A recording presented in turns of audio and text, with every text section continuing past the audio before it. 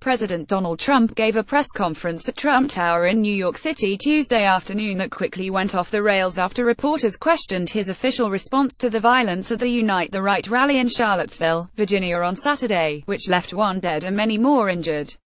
Trump pinned blame for the violence in Charlottesville on many sides while declining to specifically condemn white nationalists in his initial statement on Saturday. After widespread criticism, Trump made a second statement Monday, denouncing neo-Nazis and KKK members as repugnant and specifically calling out the hatred and bigotry shown at the rally.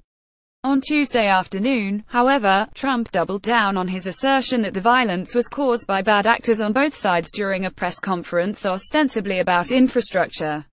Trump equated what he called the alt-left with the alt-right at the rally, and said that not all those participating in the rally were neo-Nazis or white supremacists.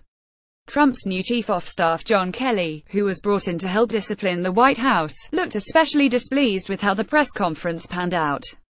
Kirsten Donnelly, an NBC News reporter, has the photo John Kelly during the president's Q&A at Trump Tower pic.twitter.com 3-K3. Kristen Donnelly at Christine Donnelly August 15, 2017 Site highlights each day to your inbox.